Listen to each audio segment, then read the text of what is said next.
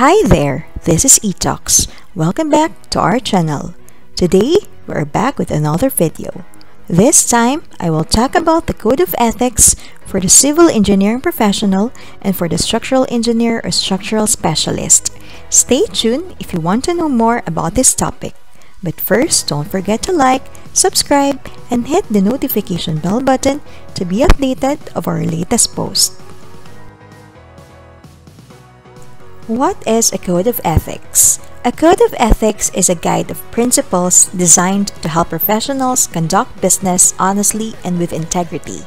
This document may outline the mission and values of the organization, how professionals are supposed to approach problems, the ethical principles based on the organization's core values, and the standards to which the professional is held. Why is it important to know the Code of Ethics? A Code of Ethics is important because it clearly lays out the rules for behavior and provides the groundwork for a preventive warning. The Code articulates the values the organization wishes to foster among the professionals and, in doing so, defines desired behavior. As a result, written codes of ethics can become benchmarks against which individual and organizational performance can be measured. The aim of a Code of Ethics is to provide guidance for group members to avoid situations where people who are in a position of power can mistreat others. What is the Code of Ethics for Civil Engineers and Structural Engineers or Structural Specialists? For the civil engineering professional, all civil engineers shall hold paramount the safety, health, and welfare of the public and shall strive to comply with the principles of sustainable development in the performance of their duties. Perform services only in areas under competence. Issue public statements only in an objective and truthful manner. Act in professional matters for each employer or client as faithful agents or trustees and shall avoid conflicts of interest. Build their professional reputation on the merit of their services and shall not compete unfairly with others. Act in such a manner as to uphold and enhance the honor, integrity, and dignity of the civil engineering profession. Continue their professional development throughout their career and shall provide opportunities for the professional development of those civil engineers under their supervision.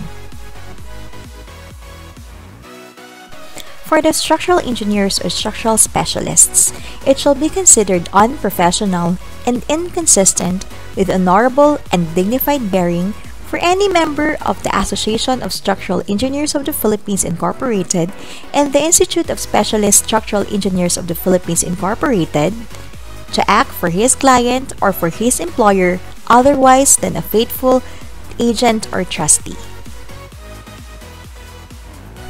To accept remuneration for services rendered other than from his client or his employer.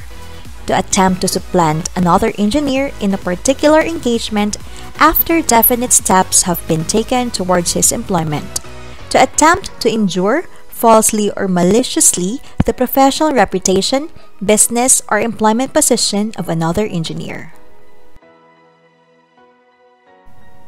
It is considered unprofessional to review the work of another engineer for the same client, except with the knowledge of engineer, unless such engineer's engagement in the work which is subject to review has been terminated, and to advise engineering services in self-laudatory language or in any manner derogatory to the dignity of the profession. It is also considered unprofessional to use the advantages of the salaried position to compete unfairly with other engineers, to exert undue influence or to solicit or accept compensation for the purpose of effecting negotiations for an engineering engagement and to act in any manner derogatory to the honor, integrity, or dignity of the engineering profession. In conclusion, the Code of Ethics describes what brings the civil engineers and structural engineers together as a profession. This also serves as the foundation of the shared expectations of each other in the community. As a form of self-regulation, the Code of Ethics sets out the ground rules for decision-making for people who belong to a group. The expectation is that, as a professional belonging to this community of practice, you understand and agree to abide by this code.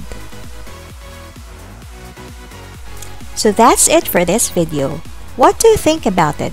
If you like this video, please hit the like button. Let us know about your thoughts in the comments section. Or if there's anything that you want us to discuss, you could also leave it in the comment box below. Don't forget to subscribe and hit the notification bell button to be updated of our latest post. Once again, this is eTalks, where we value your professional growth. See you on our next video. Bye!